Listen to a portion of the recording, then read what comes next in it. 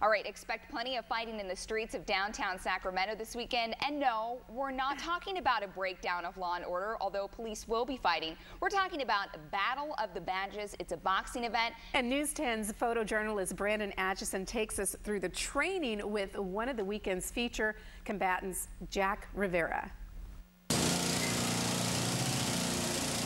You just fall back on your training no matter what. You want to keep your cool, and that's the difference between someone who panics and someone who doesn't.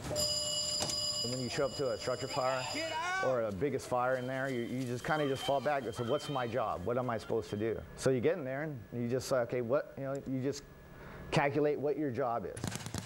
Boxing is very similar to that because you could have the best game plan in the world, and I've heard this quote many times, until someone punches you right in the face.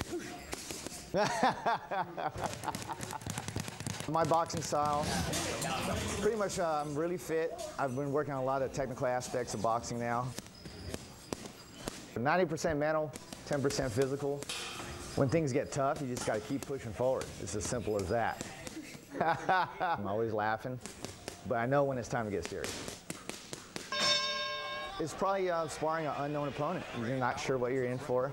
As long as you're doing your training, there's always that anxiety. But then as long as you train, you just go in there and just do what you need to do. Simple as that. In a boxing ring, my orders are to myself. So you're going to have to beat this guy. At a fire or in the boxing ring, you show up and you go to work. And that's what I plan on doing.